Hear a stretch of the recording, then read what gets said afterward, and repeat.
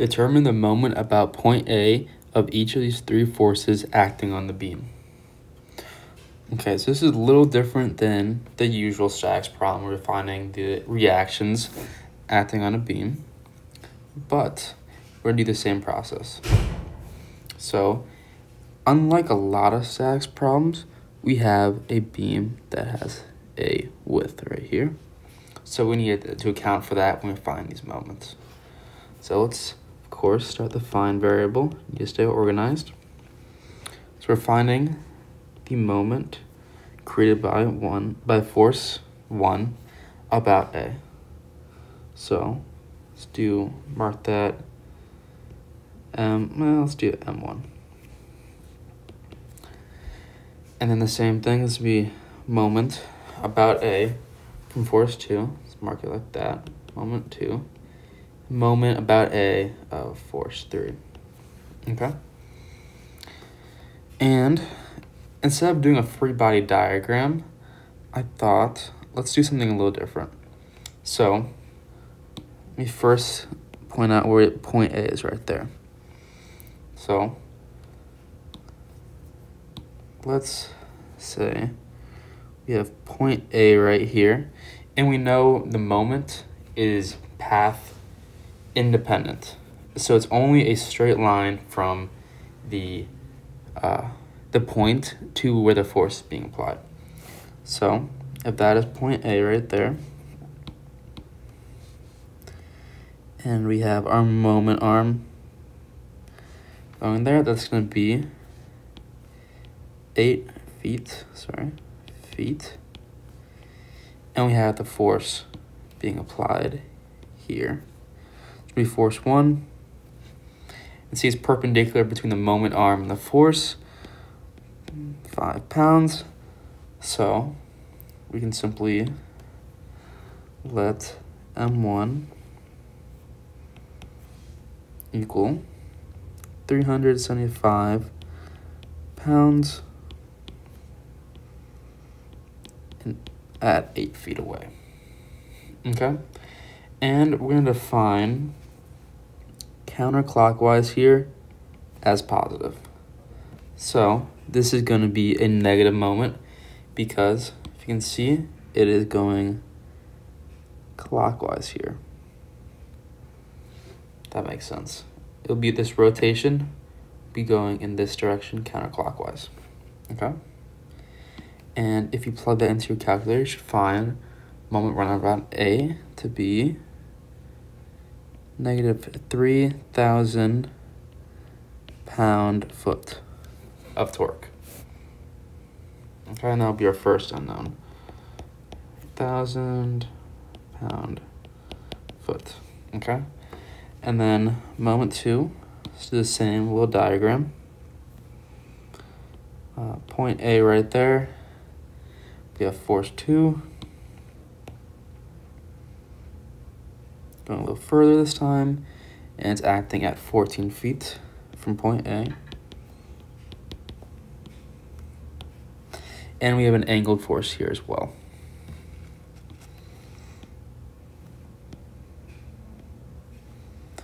And it's acting,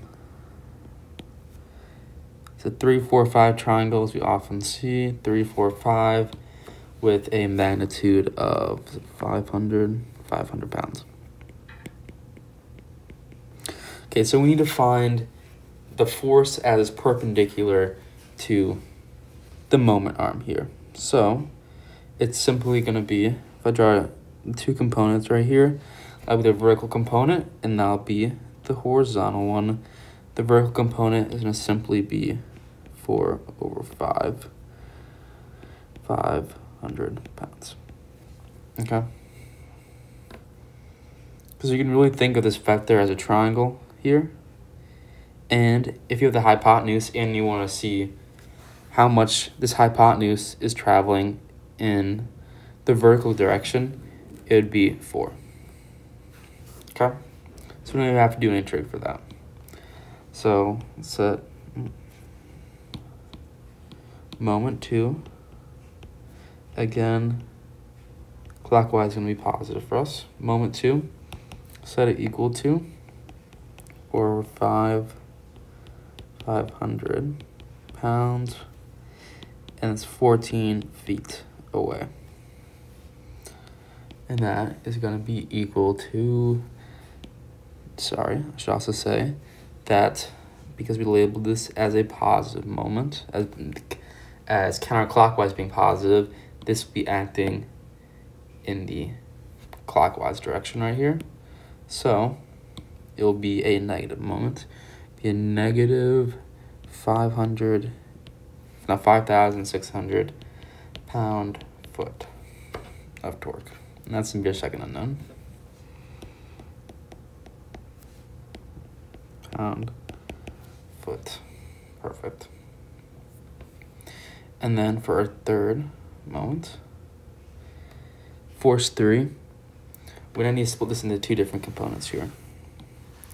So, same little diagram, we have point A right here. And we have this big, long moment arm, which should be spanning 19 feet.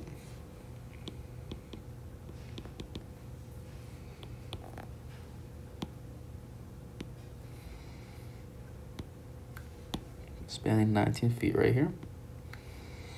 Okay. And that'll bring us to point B right here. Point B. And if we go down half a foot, that'll bring us to where the force is acting. Mentioned that 0.5 feet. Okay. And that's acting 30 degrees away from the vertical right here. Okay, so as we know, in order to find a moment, we need the moment arm to be perpendicular to the force creating the moment. So if you split it into two components right here, we got, let's do force 3 in the y and force 3 in the x right here. Force 3 in the y right here, we know we can slide vectors. So we slide it back right there to point B. Then we're now perpendicular with that lever arm for A. So moment, wrong color again. Moment 3, this can define counterclockwise is positive right here. So moment 3 is going to be equal to, it's going to be negative moment, I should say. It's going to be, so we got force 3 is 160 pounds. 60 pounds. And we need to find that vertical component. So in this case, we're going to take the cosine of 30.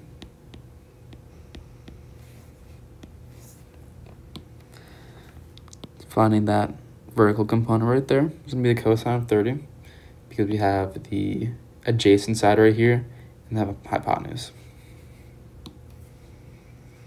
Okay, and it's going to be acting 19 feet from point A right there. Okay.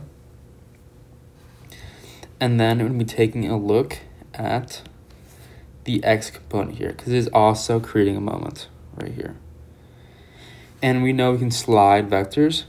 So we can slide this one all the way over here.